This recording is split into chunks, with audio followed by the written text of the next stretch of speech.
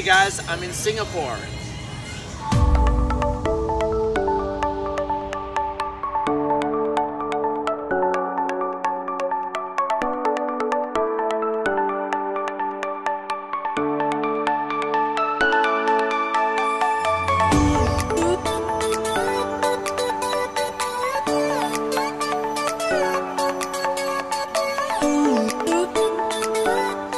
Hey guys, Tatiana and I made it to Singapore. We're gonna be here for the next few days for business. And today we decided to check out the zoo. So we're at the Singapore Zoo, which is one of the best zoos in the world. I'm wearing my tiger hat, my Gucci tiger hat, because I might see some tigers here. But we've already done some shopping on Orchid Road, which is one of the most famous shopping streets in all of Asia. Amazing, had a lot of fun there. We're a little bit jet lagged too because we came from Barcelona and there's quite a bit of a time difference, but we're gonna spend the next few days doing some business, but also trying to explore Singapore, see what it has to offer, have a lot of fun too. So we're gonna share with you guys our vlog, and today we're at the zoo, so it's gonna be a lot of fun. It's one of the top zoos in the world. They really have high standards of how they treat the animals here. They rescue animals, they try to preserve the animals. They do a lot of good for the animals here, which is very important when you go and visit a zoo. You want to make sure that it's aligned with some important values. So we're going to share with you guys what we see and what we experience. So the zoo here, they aim to protect the animals here. So they help to save threatened species and their habitat, engage and benefit local communities, mitigate human-animal conflicts, rescue, rehabilitate, and release or translocate displaced animals. So we just saw the white tigers, and they were so beautiful and majestic. And what's really sad is that a number of years ago, there was over 100,000 tigers, and now they're becoming endangered. There's now today around 3,000 of them or so. And so, you know, zoos like this, they try to preserve them and to breed them. But a lot of them are hunted for sport, for status symbols. You know, their body parts are used for different products. And so it's really sad to hear and see that, and it's really amazing though to learn about them and to really appreciate the beauty of these tigers. So there's actually no white tigers left in the wild today. So Bengal tigers, you don't find them in the wild, and so they try to conserve them through zoos and whatnot and try to breed them so that we can keep them around for as long as possible. So white tigers are Bengal tigers that have a very unusual gene that allows them to be white. Most tigers, as you know, are orange, and they have blue or green eyes. So the white rhino was on the brink of extinction. So in 1895, there were fewer than 100 white rhinos left in the wild. And then after a century of successful conservation and protection, they have made a comeback. And today there's only over 20,000 white rhinos live in park reserves and zoos. So that's a great success story.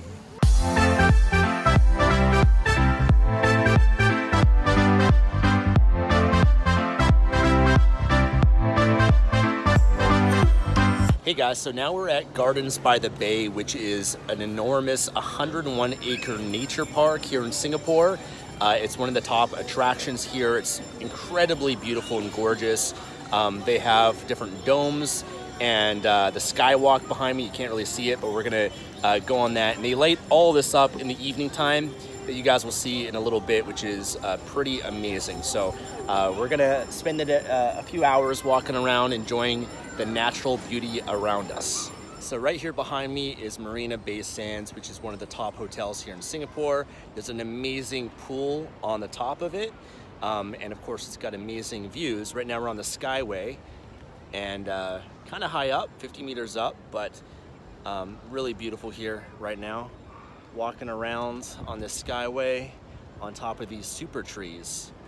So these super trees are about 50 meters high, and they all light up in the evening time, and there's going to be an amazing light show.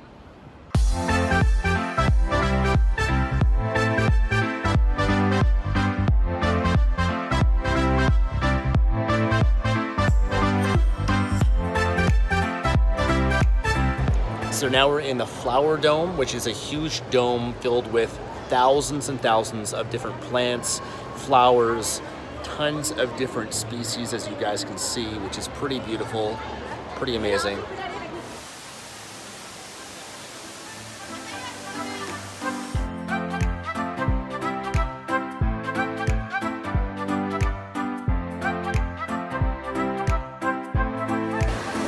So these rocks or crystals are found in caves, and they take thousands and thousands of years to develop.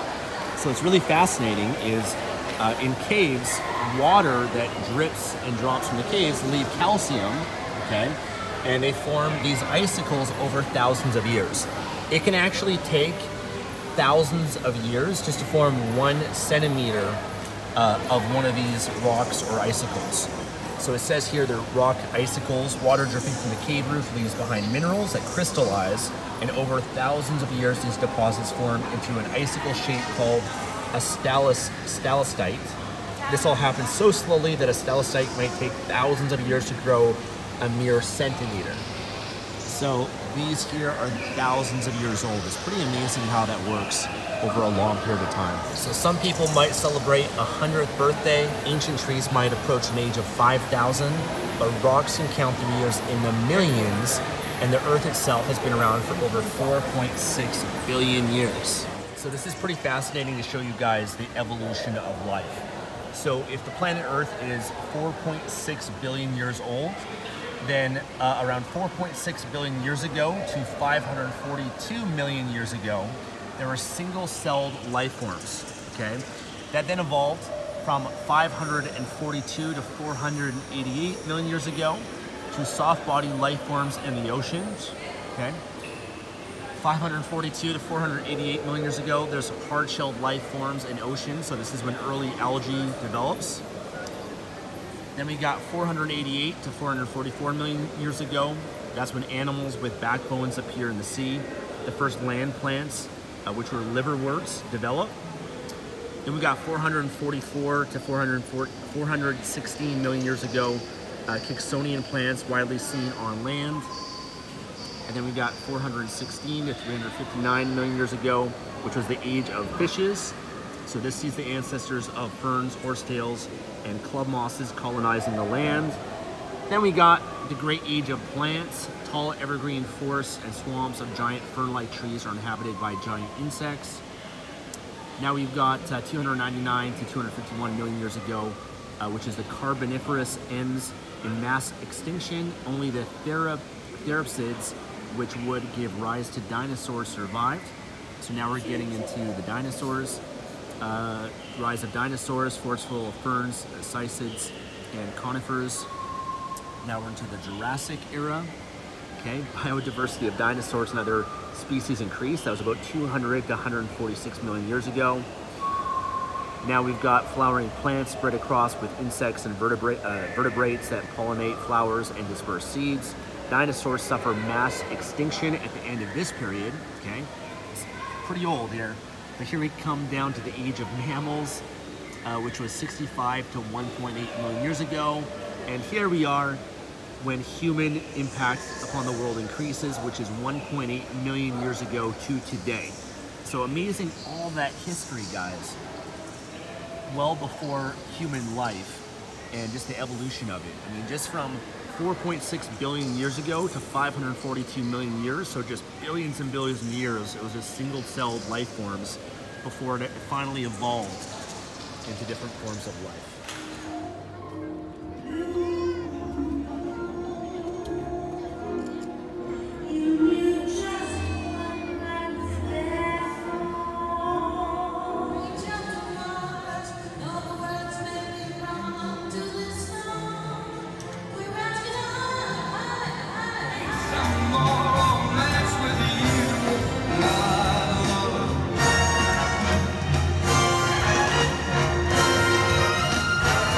So, what you think of the light show?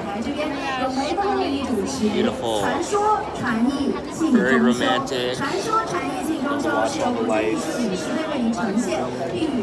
we're finishing off the night getting some food, and behind me are some fireworks.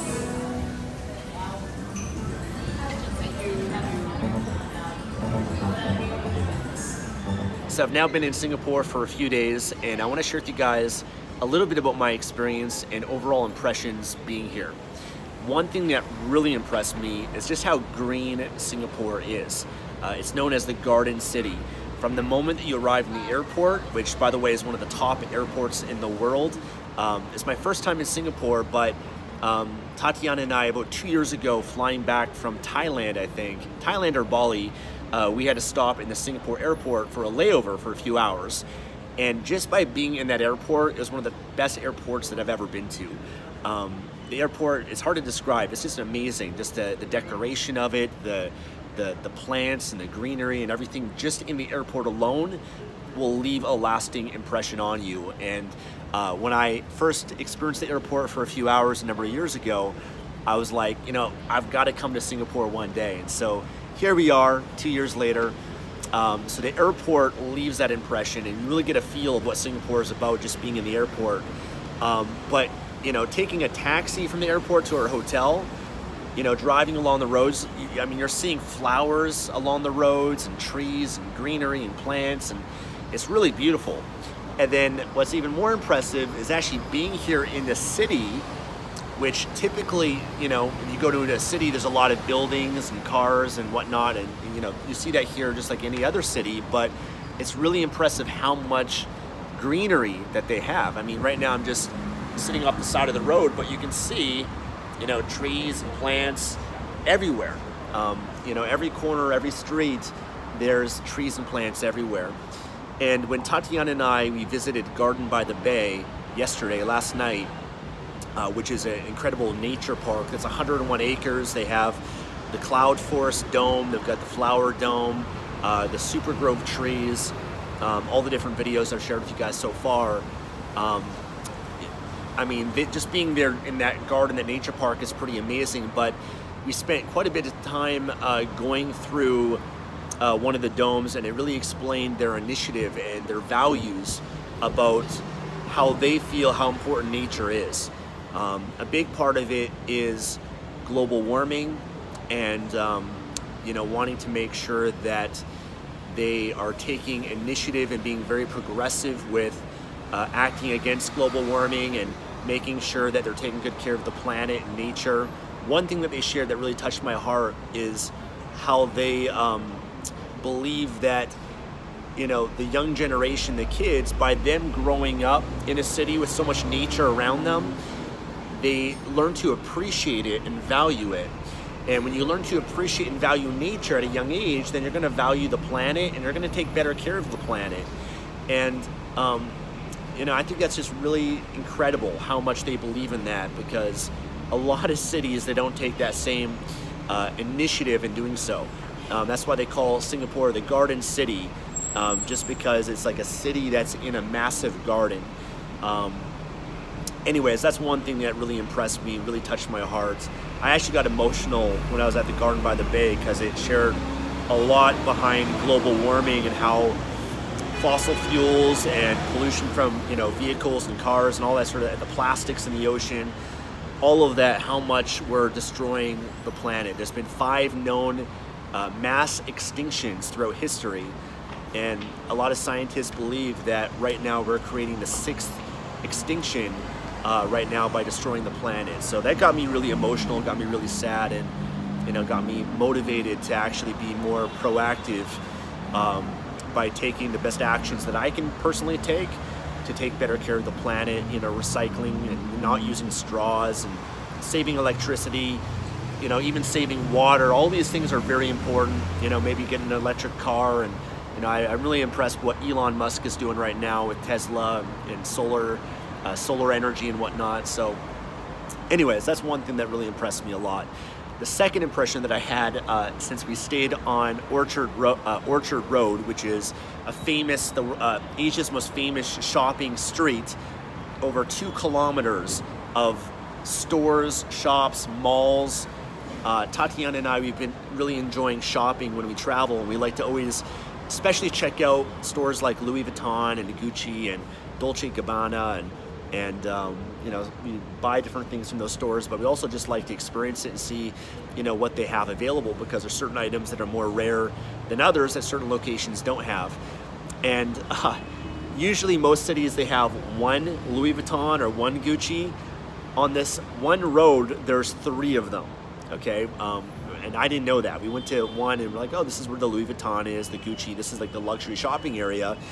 And then literally a few blocks down, there's another luxury shopping area with all the same stores, and then you go even more a few blocks down and there's even more. And so I've learned that shopping is amazing here. There's a lot, for example, the Louis Vuitton they have at Marina Bay Sands, which is, Marina Bay Sands is like that famous hotel with three, I think it's got 3 pillars, and then at the top it's got an infinity pool, which is pretty famous. But they have these shops, like a mall that's basically connected to it, and you know, inside there's tons of luxury shops as well. So inside there I've seen probably the biggest Louis Vuitton store that I've ever seen. I thought the biggest one that I've ever seen was in Dubai Mall, which is like the biggest mall in the world. It's even bigger here. So that was pretty crazy, seeing all the shopping, and it's pretty fun walking around at different shops and everything. Definitely gonna have to come back here for shopping. Tatiana and I, we only got so much room available in our suitcases, so when we do buy stuff, you know, we try to make sure they're items that we really want and need, they're really quality items. Rather than just buying a lot of stuff, I prefer to have more quality stuff and fewer stuff, and being a little bit more simplified when it comes to that. Another thing that really impressed me is just how nice everybody is.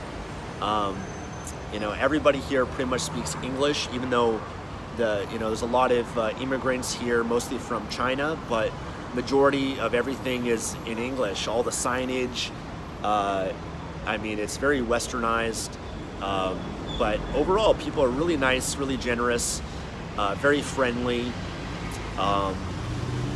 You know, I find that oftentimes with the Asian culture too, they're just very accommodating, very nice and polite. It's very clean here. Singapore is known for having a lot of rules, and there's hardly any crime, because they have such strict rules when it comes to punishment. So even, for example, you know, everywhere on the streets are clean, like nearly spotless. They actually have a law or a rule where you can't even chew gum. So nobody chews gum. You don't see on the sidewalks any gum that you might see in other cities. I feel like because everybody, it's like a value here to, you know, people don't litter, or they don't, you know, they're very clean just because they value the city so much. They value the greenery and everything. And I think, you know, just being a part of this culture teaches you that. And so people treat the environment a lot better. So very clean, very organized, hardly any crime, which is great, very safe. Great food, amazing restaurants. They have a lot of celebrity chefs here, a lot of celebrity restaurants, a few that we checked out. What else? A lot of money here. A lot of money for sure. A lot of wealth. It's known as one of the top banking countries in the world. That's one of the reasons why I set up a company here in Singapore and set up my bank accounts and everything. It's one of the best offshore and just countries in general, better banks than Canada, better banks than the United States, for sure. So Singapore is one of the top places to do business, one of the best international banks and international banking, investing, to do international investing as well, which is another one of the reasons why I set up a business here also. But you can tell just from, you know, the luxury shops and hotels and whatnot that there's a lot of people here that have a lot of money. And I've been to a lot of countries like this, like Dubai and Monaco, and it's always inspiring and humbling. It always motivates me. I love being around these environments because I remember, you know, the first time I traveled to certain locations and I didn't have money, and I'd go into stores or hotels and I couldn't afford it at all, and I'd be around all these other people and I'd be like, wow, these are just regular people that are able to afford these things. And I'd always say to myself, you know, one day I'm gonna do well enough that I can be the kind of person that can experience the best of what life has to offer. And that's one thing that always inspires me, is when I travel, you know, being, for example, at Garden by the Bay, or going to these nice restaurants or these nice clothing stores like Louis Vuitton or Gucci or Dolce & Gabbana. Yeah, it's very expensive. These are luxury items, luxury experiences that not everybody gets to experience. But, you know, for me, I don't want to, you know, we only get one chance through this life, and I want to experience it to the fullest. And what inspires me is that human beings that have committed themselves to mastering their craft, to, you know, creating an amazing experience of a restaurant, and the best ingredients and creativity, everything that went into that, the best of what a human being's capable of, that money, which for me is just a tool, can allow me to experience the best of that person's creativity, imagination, commitment, hard work, and be able to taste things that I wouldn't normally be able to taste or experience is pretty amazing. It's pretty inspiring. Being by Garden of the Bay and seeing the light show, that's someone's creativity, someone's vision that was actualized, that I get to experience. That's a blessing. You know, seeing this incredible architecture or hotels, or, you know, buying a luxury handbag or clothing or whatever it is, someone took their vision and turned it to a reality. And yeah, it costs a lot of money, but you're gonna get the best of the best. So that's what money provides. And that's what inspires me, is being in these environments. I want to experience the best of what life has to offer, not just materialistic type of things, but experiences, whether that be hotels or food or, you know, different attractions. Why not? You know, why not be able to experience what life has to offer? I don't want to end my life and come to the end and feel like that I've missed out and have regrets because I had this chance on this planet, but I didn't experience it fully. I want the max experience of life, and money is what can allow you to amplify life and create different colors from it and different experiences that you wouldn't normally be able to experience, which is pretty remarkable and amazing. So I feel very blessed for that. And instead of getting down, you know, like a lot of people do, oh, I can't afford this, too expensive. They complain about that, but why not do something about it? Why not change your mindset instead? Think, how can I add enough value to other people's lives and become more valuable so that I can receive money in return for that, and that money can then allow me to be able to experience these things and buy whatever it is that I want. Anything you can have, if you work hard enough for it, if you add enough value, if you become more valuable. And for me, that's the game of it. That's the enjoyment of it, is it challenges me to become more and to give more, and therefore allows me to be able to experience more as well. So I'm always motivated being in these environments. There's always new levels to experience and grow to that can allow me to experience more of what life has to offer. And, you know, more and more of these people are going to create more incredible things that I want to be able to experience as much as I possibly can in my lifetime. So it's been great being here, and that's my overall experience and impression. But I look forward to coming back soon. We're off to Amsterdam next. Yeah, we didn't get enough time here, but I definitely come back when I'm on this side of the world another time.